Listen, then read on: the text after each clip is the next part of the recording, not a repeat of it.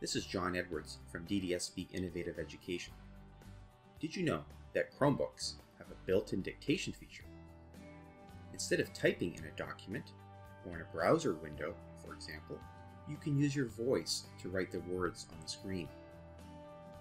There are lots of places where you can use dictation on a Chromebook. Try adding text to a Google slide,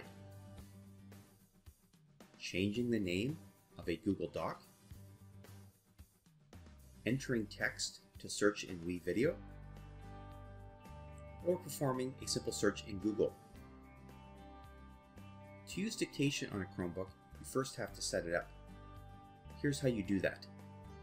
Begin by opening the settings menu by clicking on the clock in the lower right corner and then the settings gear icon. Type dictation in the search box. Then select Manage Accessibility Features, which is where you will find the dictation options as indicated by the highlighted text. Scroll down to the highlighted text Dictation, which is under Keyboard and Text Input. Turn on the feature Enable Dictation, Speak to Type.